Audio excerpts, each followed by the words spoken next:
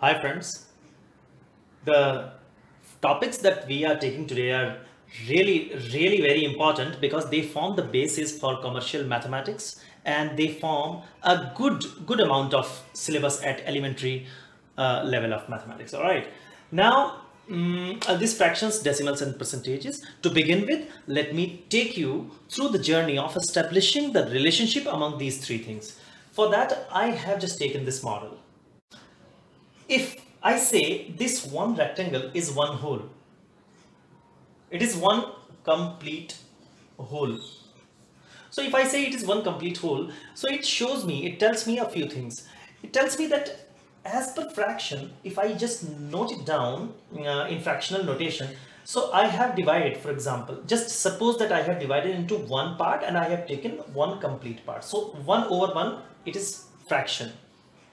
So this is represented as 1 over 1 as a fractional notation, in fractional notation. Now decimal, if I say decimal, so decimal it tells me it is one complete whole, as already we have discussed that we assume this is one complete whole and no part. So it is 1.0 as decimal. Okay, and percentage, this is the assumption that we have that whenever anything is complete in itself, it is always 100% of that thing. Okay, like 100% of your salary.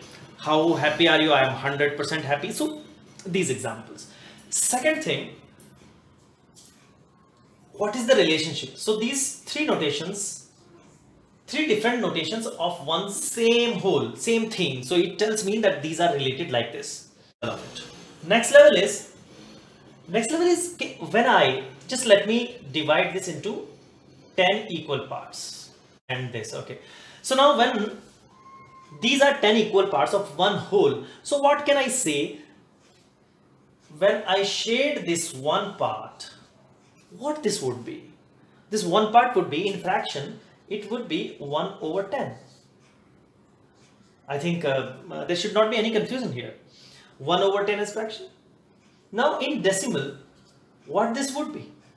Now decimal has this characteristic, like whenever you divide any given thing into 10 equal parts, then we just write that part as 0.1. So it is the 10th part. All right, so now this was one whole, so 1.0 means one whole. Now there is no whole but 1/10, so it is 0.1. And in percentages, because it was 100%, so 1/10 of that 100% means it is 10%. Okay, and if I just remove these commas and see the equality, this is another thing that we say, okay, as a percentage, as decimal and as fractions, how these three things are related and how they can. So there are three different ways of expressing the relationship. One more way I will just tell you for a better grip of the concept and then for a more confidence while you use it in the later problems. Okay, now if I divide this particular thing, so like this has been divided, now I take this part and I divide it into 10 equal parts. Okay, so let me just divide it, not to scale please, not to count, no, I think you can count. So 10, so this is 5 and 5. So these are 10 equal parts and I am just taking this one part that I am just shading little differently. So this one part, what is this one part? This part is obviously one part out of how many such parts? 10 here, 10 here, 10 here, 10 here. There will be 100 such parts. So as a fraction, this can be expressed as 1 over 100. All right. Now, what is the decimal? If we see the same part, what is the decimal notation for this particular thing? You know, last time in the last example it was 0.1, means it was 10th part. Now if there is another further division of that 10th part, so this part becomes 100th part, because already in the fraction is telling us that such kind of 100 parts are there. So this will be 0, no whole, no 10th part, but 100th part. Okay, so it is 0.01. Be very careful here. All right, now percentage, the same part in percentage, because this whole thing is 100%. This whole thing is one whole and 100%. So this is obviously just 1%. Okay, so this is another example of another equality, okay, that you can see. So that forms the basis of the relationship among these three things. Now let us take a few examples now, and just take this advice that whenever there is decimal, it is always convenient to divide your model into 10 equal parts, because decimal has this inbuilt decadal structure. So now 10 equal parts. Now, we have to express 1 over 4 as decimal and as percentage. Now as decimal first, 1 over 4. Obviously I have to divide, I have to see half part first and half of half. So half of half would be somewhere like this. So this much, isn't it? So this much I have to see. What is this as decimal? It has been very clear since the beginning that this is 0.1, because it is one complete whole. So this one complete whole is 1.0, but this part is 0.1. all right, this is also 0.1, and these two. Now what is this? This is actually half of 10th part. Half of 10th part in the last example, if you go again, you pause the video, go again and see, go back and see that this was divided into 10 equal parts and 5 were there in half parts. So it should be 0.05. So when you add up all these decimal parts, you get 0.25.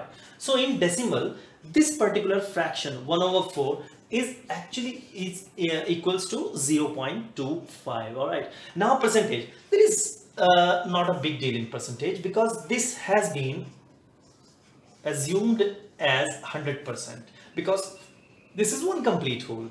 Okay, now if that this complete whole is 100%, so this should be 10%, this should be 10%, this should be 5%. all right, so this thing will be 25%. So 1 over 4 is actually equal to 25%. Okay, so this way we can do. Let's take another example for better understanding. So to express 0.76 as fraction and as a percentage, first we are again drawing this model, a rectangular figure, and whenever there are decimals involved, it is always good to divide it into 10 parts. Now I think you might have realized that dividing into 10 parts is always good, whether decimals are involved or not, but even when the fractions and the percentages are involved. Okay, now 0.76, we know, just to recall again, that this is one complete whole, okay, and it is 100% also, and in decimal notation it is 1.0. Now you just think 0.76 actually means 0.70 or 0.7 and 0.06. okay, so these two things we have to first see here, shade here, and then see what fraction of this whole do they constitute. Now 0.7, 1 2 3 4 5 6 7, so this much till here, and 0.06, obviously you have to think a 6 smaller parts, 4, not to count, not to scale please, 6 smaller parts, so till here. okay, now this is 0.76 in all.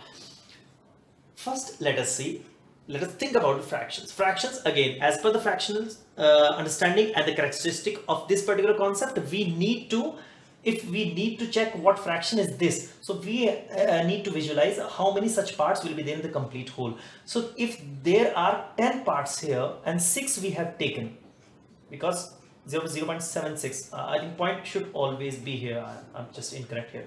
So 10, so there will be 100. So actually in our fraction the denominator is directly 100 here, And how many such parts will be there till here? Okay, in this whole area there will be 10, 20, 30, 40, 50, 60, 70, 76. So in fraction this is 76 over 100, and you can further simplify it. Okay, so that's why sometimes you might have seen in the books, in your textbook, that they see 0.76, just directly write it 76 by 100. But now you see the logic behind. All right, now in percentage you can simplify it. You can very easily, it is because you have been doing it for the last many years, I think from grade 3 onwards. Now percentage, if this is 100%, we have seen, so this will be 1 to 6% here and 70% here, so it will be 76%. All right, so in a way 0.76 is, again I have taken this model and divided into 10 equal parts already. Now first let us see what is 31/4 percentage on this model. Okay, so we have a few assumptions, like this is 100% in itself, and it is 1.0 as decimal. Now 30 and 1/4%. So 30% actually each part represent 10%. So 30% will be from here till here, and 1/4 is actually 1/4 part, the half of half. These means 10 equal parts are there, and each part will be further divided into 4 parts. So there will be total 40 parts. You understand? Now 40 parts. Out of those 40 parts, how many parts I have shaded here? So 4, 4, 4, 12 and 1, 13. So it is actually, as a fraction, it is 13 by 40. One whole, so 1.0 as decimal notation. Now think along. If this is one whole, then 5 parts, 1, 2, 3, 4, 5. These 5 parts will be 0.5. Okay, all right. Now if this is 0.1, then its half will be this 0.05. Okay, now this is obviously 0.3. Now 0.1 is this part. Half of that would be 0.05 or 0.05. But from there, half of half. Okay, so there will be 2 parts here, 2.5 parts here. Okay, 2.5 tenth part of this 1/10. So it will be 2 parts. So we can 0.02 we can write like this, and half of 0.01 would be 0.005. Okay, so that one part. Now when we add these all 3 together, so we get 0.325 as the decimal notation for this particular thing. See, 3.25 here, this number will tell us that 3 actually are 3 holes. It's not just one. So I have to draw 3 holes.